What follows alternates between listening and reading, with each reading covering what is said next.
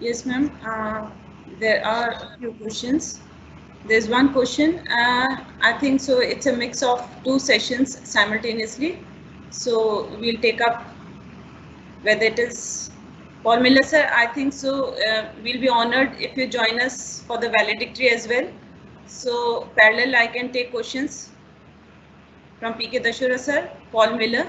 So we have one question from Dr.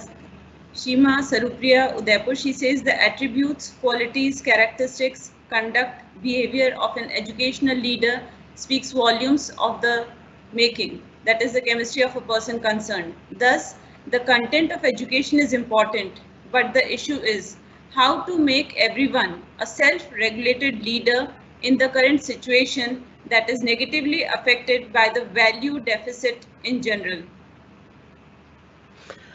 It is a very, very good question. And I think, you know, what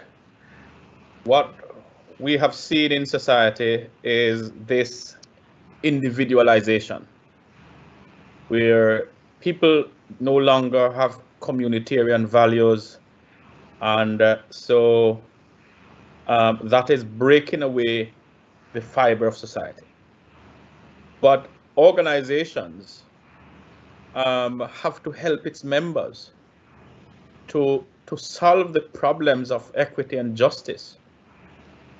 And I think what organizations can do is to make sure that every worker, whether you are the cook in the school canteen, or you're the security man at the gate, or you're the teacher, or you're the head teacher, I think or the vice chancellor, I think what the school or the university can do is make sure that equity is a target on everybody's performance management. So you build a culture. You see, equity is too important a matter to be left up to volunteering to do it. If we want an equitable institution, in England, if we want an institution that is not racist, you know what we have to do? We have to make sure that equity, diversity, and social justice becomes a performance management target for every single person in the organization, but especially the managers, because the managers are the ones who create the culture in the different units. And so if we make it a performance management target, you cannot pass your performance review if you don't demonstrate how you have done equity and social justice. You cannot get a pay increase if you do not demonstrate how you do this. And a school cannot be rated outstanding by Ofsted if they don't demonstrate. Ofsted means the inspectorate in England. You cannot, get an outstanding rating if you do not demonstrate how. So in other words, we have to make it a culture where everybody is playing their part. And you have to make it a culture where it will hurt people. In other words, if you're going to lose your money, you're going to work towards not losing your money. And if you're not going to get an outstanding badge from the school inspectorate, you're going to work to make sure you get an outstanding badge. So in other words, we cannot leave equity simply to people volunteering to do good. Doing good is not in everybody's nature. So we have to make sure that we create the rules to make sure they do good. Very rightly said. Thank you so much, sir. Then Dr. Dashora, we have a question from Dr. Wasif from Jordan. He is asking, is it possible to find a leader in any field in society without human values? No, not at all. A leader has to have his own value system, which is to be accepted by the society and the group for which he is a leader. There is a set rule for operating in a proper manner. If a leader cannot formulate rules, if a leader cannot adhere to the rules, if a leader cannot ensure the way shown by Miller, that is equality to equity, perhaps he will not be a leader for a long time. To remain a leader, one has to be on value based, and that value should be directed from equality to equity and equity for all masses at same level. Thank you. Thank you very much, sir. And Professor Paul, we have a question from Dr. Anil Paliwal, Udaipur, Rajasthan, from India. He is asking, is educational leadership affected by color? If so, how to eradicate it? I think the ability to lead is not one of color. The ability to lead is not one of color. It's not one of gender. It's not one of class. It's not one of disability or ability. It is about opportunities. However, in England is a racist society, and my work is about racism and leadership. Now, I told you earlier, there are 24,281 school principals in England. Of those 24,281 school principals in England, 377 of those are not white. That is about structural racism. In the university, we have 192,000 academics. We have about 18,000 professors. 95 of them are black. That's not because black people are worse than white people. That's because the system is racist and do not give the same opportunities to a non-white person as they would to a white person. So the quality of leadership is not about gender. We need more women to be leaders. We need more Asian leaders, more black leaders, more non-white leaders. But let's be clear about it. The white people are the ones who control the power. They control the money. They control the access. And until we can fix the problem with the pipeline, meaning until we get more women, black people, Asian people, Chinese people, you name it, until we get more non-white people at the table, then I'm afraid this problem of discrimination will continue, and I'm afraid the problem of of white leadership will continue. But I think leadership is leadership. It knows no gender, it knows no color, it knows no class, it knows no ability, but there is structural inequalities in the system that we need to fix first. Professor Paul, similar to what just now you have discussed, there's one query coming up from Professor Pushpanatham. He's a professor in MS University Baroda. He's saying that leadership is all about leading the group, the followers, without any discrimination, by providing equal opportunities and nurturing capabilities so that the next generation leaders evolve. You mentioned about activism, and it deals with fighting for rights. How can you define a leader without working for social justice?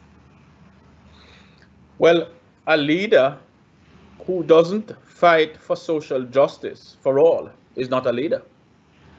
And again, if you think about privilege, there are 12 types of biases. All of us have these biases and prejudices, and we hear about unconscious bias all the time. And you have the affinity bias, which means, you clone people in your own image. So you look into organizations in England, for example, and white people will want to recruit white people. They will want to promote white people. But not only will white people want to promote white people and recruit white people, they want to recruit people who are in the middle class or in the upper class, because they are the ones who are in the middle class. They go to the same universities. They socialize in the same spaces and so on, the same values and so on, right? Now, if a leader does not see me as a Jamaican, let's just be clear about that. I'm a Jamaican living and working in England, right? I have a British passport, but I'm a Jamaican. So let's just be clear about that, right? So if my leader does not see me, a black man, with my talent, with my education as being equivalent, there is a problem. If my leader does not see a female, whether she's born here or not, as equivalent, that's a problem. If my leader, because he's from the middle class, only sees people who goes to a certain type of university, who speak with a posh voice, who have middle class values, then working class people, migrants, minority ethnic people, disabled people, women, and so on, they will never have an opportunity. And therefore, the leader has got to fight for the material rights and privileges for all, not only those who look like them, or those who speak like them, or those who are rich like them, or those who come from the social classes like them, or those who are educated at universities like them, but for all, regardless of where they come from, who they are, and what they're about. That is social justice. Very beautifully explained, Professor Paul. Now we have a question to Professor P.K. Dashora sir. It's coming from Dr. Pratibha Verma, who's an associate professor at BCVE Navi Mumbai. She says, sir, as you quoted, the human values from Bhagavad Gita and Srimad Bhagavatam, which are full of these human values.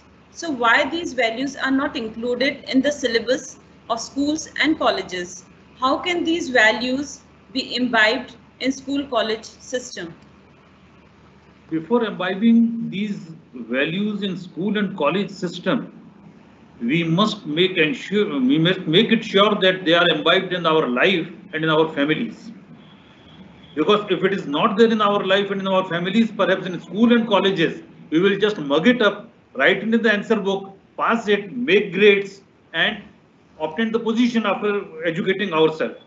So imbibing these values in our life, it comes from the family and from the mother, as I mentioned in my talk. So we should make it sure first there, then automatically it will be there in the curriculum. It is a simple process of bring it in the curriculum that we should have it in our life. If it is in our life, then the person who is framing the curriculum will put it there, because it is necessary. It is not there because the person who are framing curriculum, they are not responsible for it. They are responsible for some other benefits. They are responsible for some other targets. As for social justice, Professor Paul Miller has rightly mentioned in some other context. Right. Very nicely. Can I just try and add to what Dr. Dashora has said, because I think it's a really interesting thing. We are having the same conversation in England here now about the curriculum, and we should diversify and decolonize the curriculum. And it's a really powerful answer Dr. Dashora gave, a really powerful answer.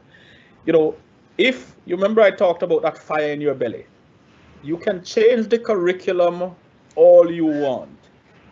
But if the values are not imbibed in your soul, in your belly, in your heart, in your value system, in your belief system, then it will mean absolutely nothing. Furthermore, the people who are writing the curriculum, they are not writing the curriculum because they want to create an equitable and just society. They want to keep people in their places. It is what you call interest convergence and interest divergence. For them, it's about making money. For them, it's not about society being more egalitarian or more value-centered. No, for them, they don't give anything about education. They don't care about education. You know, for them, it's about making money. So I think it comes back to what Dr. Dashora was saying earlier. Do unto others as you have them do unto you. If that sense of social justice, that emancipatory activism, is not first in your belly as a leader, as a teacher, as a manager, at whatever level, then the problems that we are talking about, I'm sorry, they will be here 10 years down the road, 20 years down the road, right? But our curriculum will matter very little if we change it, if we don't change our minds and our hearts and our values. But we have to change our hearts and our minds and our values, and then we can go and lobby politicians to change the curriculum. That's so nicely supplemented, and I think so. These platforms provide us an opportunity where we get to understand the perspective from different points of view, and then coming to a consensus. So I think so. This 6 days webinar has given us the appropriate platform and the opportunity where we all can deliberate and come with workable solutions. And there are many questions that are coming up in the chat box. And besides the questions, I think so we can take them up in our next sessions, maybe next session that we plan, or through emails. We'll try to answer the questions that have come up, because we are running short of time, as at 4 p.m. we start with our valedictory program. So here I would like to extend a warm thanks to Professor Paul Miller, sir, for giving this wonderful keynote address. Professor Hemlata Talesra, ma'am, the director of the webinar, for coordinating this beautiful session. And before this, we had a session that was also very interesting and appreciated by our audience. So Professor P.K. Dashora, sir, you have very rightly talked about the, leadership for developing human values. Not only you have delivered, I think so today's both the sessions have been an insight, an eye-opener for the audience, because they have given us a path on which we can look from different directions, and we can be our own path builders rather than by going on what has already been established. It is the time to introspect, it is the time to explore, it is the time to experiment, it is the time to come together. And I think so in this collaborative manner, the way Professor Hemlata Talesra, the director of the webinar, has brought into different people from different streams, from different parts of the globe, I think so definitely we will work upon the strategies and the workable solutions. So now we move to the formal valedictory program. I think so with permission of Professor Hemlata Talesra, ma'am, we will start with the valedictory program. Over to you, ma'am. So Seema, yes, ma'am. Start validatory session. Thank you to all. And we are in the validatory session now. Please. Thank you so much, ma'am.